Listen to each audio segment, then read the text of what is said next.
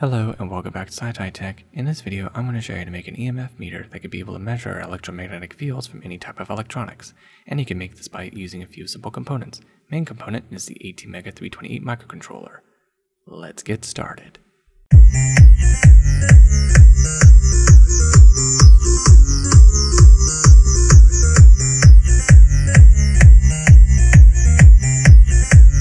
In a previous video, I showed you how to use the bar graph code in the Arduino to make an EMF meter, but now I want to put it on a Perfboard. And these are the items that you're going to need to make for this project. The items you're going to need is this Atmega328 microcontroller, a 16 MHz crystal oscillator, two 22 nanofarad ceramic capacitors, a 10k ohm resistor, a push button switch, and a 28-pin IC socket holder.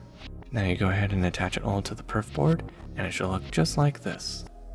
Now as you can see, this is what a basic Arduino would look like on a Perfboard. In a previous video I showed you how to make an Arduino on a Perfboard. You can go ahead and click on the link in the description or click on the annotation card to see how to do that.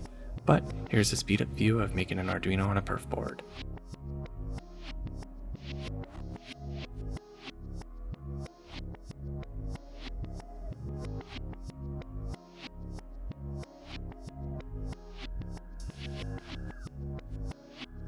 After making the Arduino on a Perfboard, these will be the items that you'll need to make the EMF meter. The items you're going to need is 10 220 ohm resistors, 10 LEDs, which will be 4 greens, 3 yellows, and 3 reds. And you're going to need a 9-volt battery clip, and a phone charger that you would use to charge your phone in your car, but we're going to need to modify this circuit because I want to use a 9-volt battery and step down the 9-volt battery voltage to 5 volts. So 9-volt battery can be stepped down into this circuit, which will then function with this Arduino circuit, which uses only 5 volts. And finally, you're going to need to use this thick wire, which will be the antenna to sense the EMFs. First, I want to start with connecting these LEDs to this circuit. And what I want to do is I want to connect the anodes closest to the circuit and connect all the cathodes all in line for the ground. So that way they all connect to the common ground. Place them in just like this. Solder one pin into place.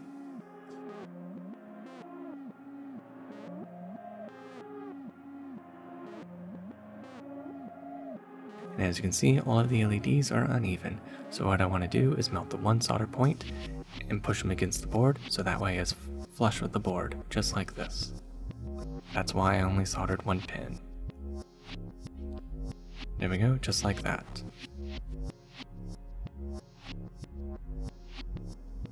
And there we go, it should be all soldered into place just like that. Now, solder the second pin into place, and now complete the solder. There we go, just like that. Next, I want to go and bend all of the cathodes and put them all into this direction and then solder them all together. So then that way they can all connect to the common ground. Bend them all over, just like this. Solder them together, just like this.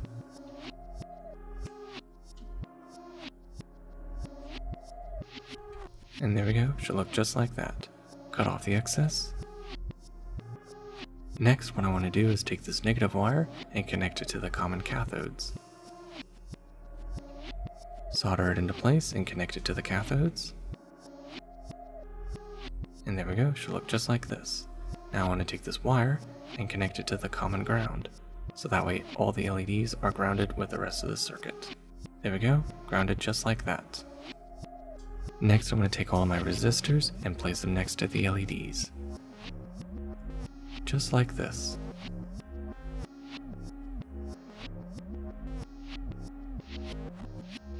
Now what I'm going to do is solder them all into place.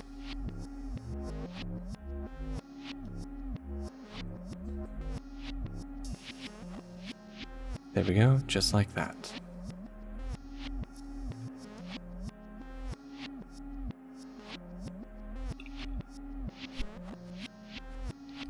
Cut off the excess.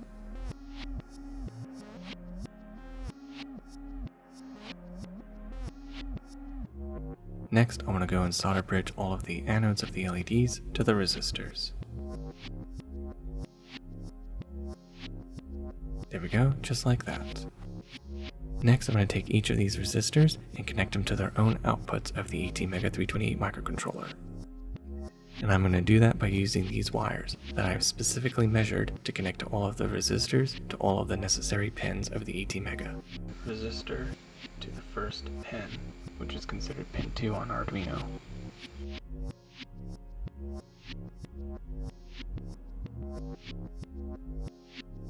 And there we go, the first resistor is soldered to pin 2 of the Atmega.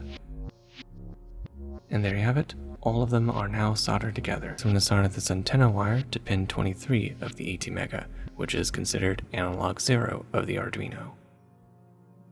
There we go, solder it into place just like that. And there you have it, it should look just like this. Everything is now soldered into place, and now my circuit is ready to go. Now, let's give some power to this circuit by using this car phone charger. Put everything to the side, and now let's go ahead and work on the car phone charger. I need to open it up and begin to modify it. And there we go, it should look just like this. Okay, so now this part here I don't need, so I'm going to remove it. I'm going to connect the battery's negative to here, and the battery's positive to here.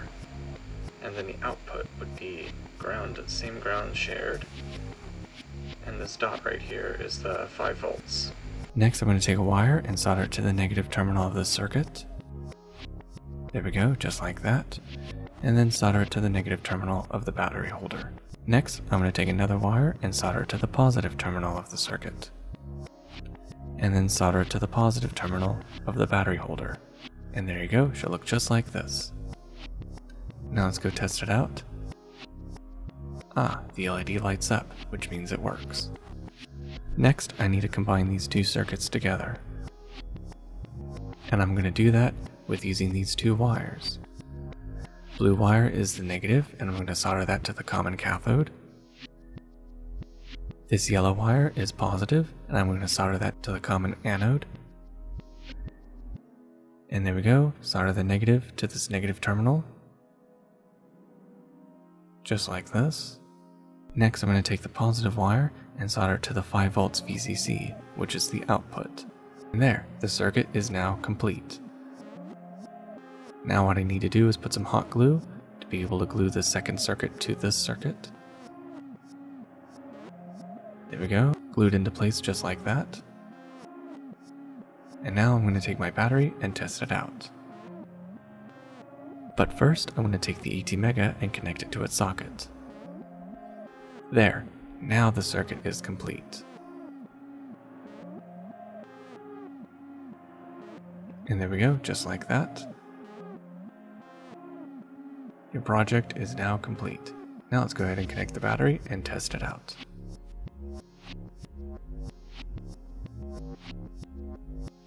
Ah, excellent, it's working. Right now it's picking up the EMF from my camera. Interesting.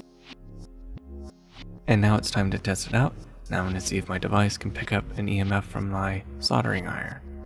And as you can see, it does. Very good. Let's see what else it can sense. How about this wall adapter? Oh, it works really well. Let's see what else it can sense. My lap bench power supply.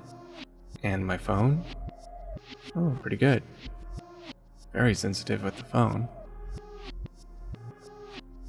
And now on my arm, as you can see, nothing.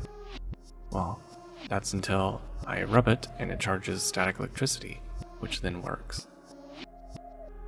There, see? Now it's starting to work because I rubbed the wire on my arm, which caused a static electricity, which then creates an EMF. And now I've discharged my arm, and now I have no EMFs. Until I rub my arm to create static electricity, which will then create an electromagnetic field.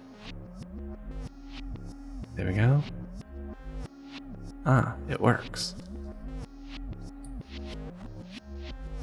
And there you have it. Now you know how to make your very own EMF detector device with using the Atmega328 microcontroller and using a car phone charger for the power, and a few other components as well. And there you have it. Thank you for watching SciTech. I hope you learned something new, and don't forget to like and subscribe, and of course click on the bell icon to be notified for future SciTech videos. Till the next tech, goodbye.